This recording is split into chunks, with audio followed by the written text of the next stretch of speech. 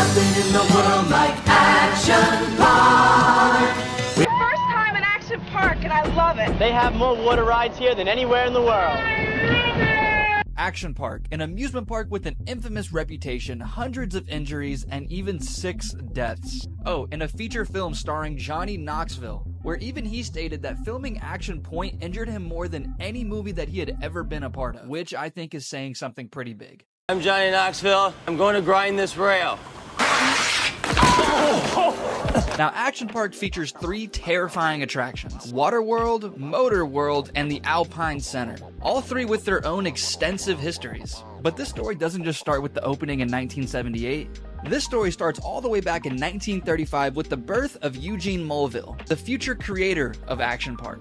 Now, Gene, as most people would call him, would grow up in West Orange, New Jersey, where he would spend the first half of his years working on Wall Street as a stockbroker. Unfortunately for Gene, that wouldn't last long because he would be let go for supposed stock manipulation.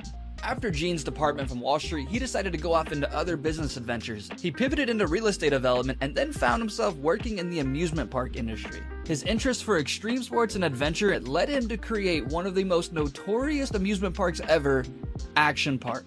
Mulville's vision for Action Park was rooted in the idea of giving every single guest their own opportunity to push their extreme limits as they went into the park. His goal was that he wanted people to feel the rush of going into an amusement park and actually feel real, authentic danger. He believed that a truly thrilling amusement park should have actual potential for danger and not just the illusion of danger. And no shocker, this philosophy and way of thinking when building an amusement park led to rides not only just being dangerous, but straight up completely hazardous. Mulville was willing to try any idea no matter how far-fetched it seemed. Now, Mulville had a very rebellious attitude in the way he ran Action Park. 9 out of 10 times he was completely resistant to conventional safety methods and preferred to operate the park with very minimal oversight. He was known for saying, "If you're not bleeding, you're not having fun," which that quote fully embodies the entire idea of Action Park. He also frequently clashed with local authorities because everybody was doing whatever they could to get this park taken down. But Mr. Eugene self-insured the park through a company that he also owned himself, which allowed him to bypass a laundry list of safety requirements that most people would have to follow when running an amusement park. So now that we know a bit about Eugene Mulville, let's get into what actually made this park so dangerous. Starting with my personal favorite ride, the Cannonball Loop. The Cannonball Loop was a water slide that featured a complete vertical loop at the end. While they were testing out this Cannonball Loop, they would send test dummies down to, test it. Now, when these test dummies would come out, they would either be decapitated or severely injured to where if any person were to go inside of it, they would likely meet catastrophic injuries. But Eugene had to have his answer on whether or not he could open this, so he had to send a real person down. Obviously, it couldn't just be a guest first.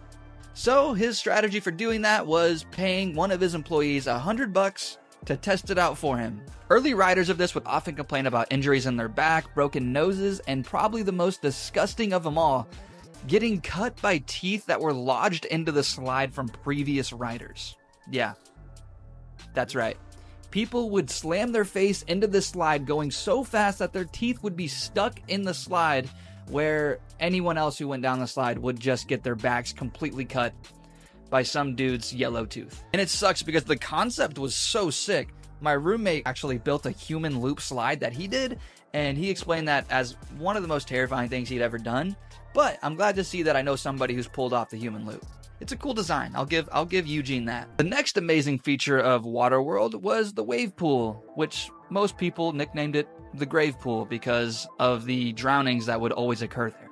This was one of the first wave pools in the entire country, so not much had been done to replicate what a successful wave pool looks like, but this one was definitely one of the most dangerous.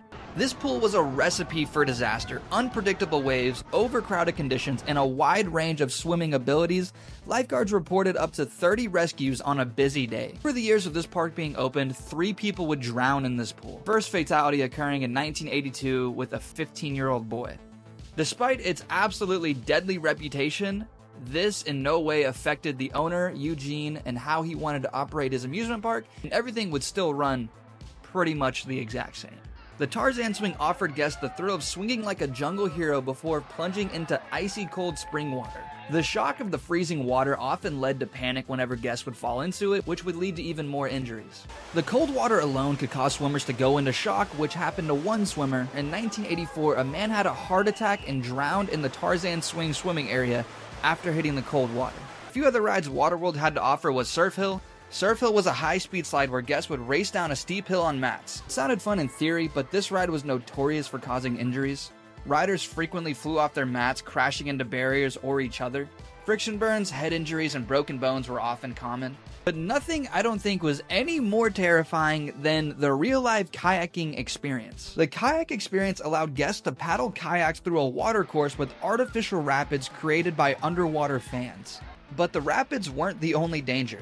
In 1982, a 27-year-old man fell out of his kayak and was electrocuted by exposed wiring from the fans. The ride was immediately shut down, but not before it claimed a life. And last but not least for Waterworld, they had a cliff jumping section too, which doesn't sound too dangerous inherently, but Action Park did also offer an open bar, and the amount of times people would just jump at the same time and collide into each other, you could probably estimate that to be in the hundreds. Luckily, no deaths here, but lots of injuries. So that concludes our Waterworld segment. Now we're going to touch on a part of the park that I believe to be the absolute most terrifying and dangerous part. The Alpine Slide. The most common injuries on the Alpine Slide were severe abrasions, cuts, and extreme burns. Since the track was made of concrete and when riders fell off the sleds, which happened frequently, they would scrape against the rough surface, often suffering deep cuts and friction burns. Many riders described their injury experience as being tossed in a cheese grater. Riders always being seen covered in bandages, which was a common sight at Action Park. Riders frequently suffered broken bones like wrists, collarbones, backs. These typically occurred whenever the rider would lose control and fly off of the ride. Collisions with track walls and other riders was a very common experience. And the amount of people that would fly headfirst in the dirt and rocks and sticks was unbelievable. Nothing more unbelievable than the death of George Larson Jr. in 1980. The most tragic notable incident of the Alpine Slide occurred in July 1980 when 19-year-old George Larson Jr., an employee at Action Park, died after being thrown from his own sled. Larson's sled either malfunctioned or hit a large rock, causing him to be thrown from his sled off of the ride. He would unfortunately pass away a few days later from the incident and all the trauma, and he was the first of 6 deaths at Action Park. This event at least led to a bunch of scrutiny with Action Park and a ton of lawsuits. Lawsuits related to injuries on the Alpine Slide were common through the park's operation. The ride alone accounted for the majority of the injuries at the park. This was reported by the first aid station at Action Park, which treated as many as 50 to 100 injuries on a busy day. And due to that way of thinking, the Alpine Slide became the most notorious section of Action Park, and still to this day remains to be one of the most talked about attractions. So now that we've gone over Waterworld and we've gone over the dangers of the Alpine Slide, last but not least, we're going to cover Motorworld. Motorworld had a plethora of fun, extreme, exciting rides, such as super go-karts, battle action tanks, super speedboats, and bumper boats. And they had kamikaze go-karts. We're going to get into that first. Kamikaze go-karts were a variation of the super go-karts that they also had. These go-karts were designed with the higher top speed and way sharper turns you had to make on the course. Due to the increased speeds and more difficult track layout, the kamikaze go-karts were even more dangerous than the regular go-karts. Without seatbelts or roll bars, people were often ejected after these crashes, flying God knows how far out of their go-karts. The vehicles in Motorworld were typically modified to exceed their actual intended speed, making them very difficult to control for inexperienced drivers. That combined with the lack of maintenance on these rides made this an extremely dangerous combination, since these death carts would typically come with faulty brakes and leaking fuel. Injuries were just an inevitable part of Motorworld. Mixed with their lenient rules towards alcohol, people would typically be completely drunk driving these go-karts at high speeds, slamming into each other. And unfortunately, in 1984, another life would be taken. Donald DePass drowned in the man-made pond while riding the super speedboats. DePass was riding the speedboat when he fell off the vessel and became trapped underneath. Due to the poor water clarity and fuel leaks, dirt, and debris in the pond, the rescue efforts were delayed. DePass was submerged for several minutes and couldn't be revived. He was pronounced dead shortly after being pulled from the water. So after going over Waterworld, Motorworld, and the Alpine Slide, going over the laundry list of injuries and deaths that happen as a result of the poor maintenance, poor work culture, and overall neglect of the people's safety, Action Park couldn't continue forever. By the early 1990s, the dangerous legacy that the park was bringing was starting to catch up to itself. All of these mounting lawsuits would force Action Park to close in 1996. Action Park was realistically a one-of-a-kind experiment with itself, pushing the limits of what an amusement park could realistically do.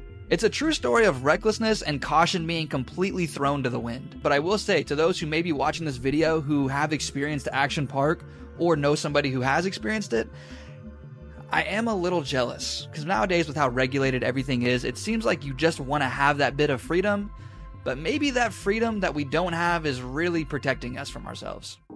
After the park's closure, Moville continued to live in New Jersey, where he would continue his business ventures in real estate. Despite all the controversies of Action Park, Eugene Moville remained completely unapologetic about the entire idea of Action Park. He believed that his unique approach to amusement park rides really offered genuine thrill and excitement, whereas other amusement parks gave you the idea of thrill and excitement. But that concludes the brief history of Action Park, the fatalities there, and everything that went wrong with it. If you guys enjoyed this video, let me know down in the comments below. If there's anything that I missed, feel free to let me know. And if there's any topics you guys want me to go over, let me know in the comments.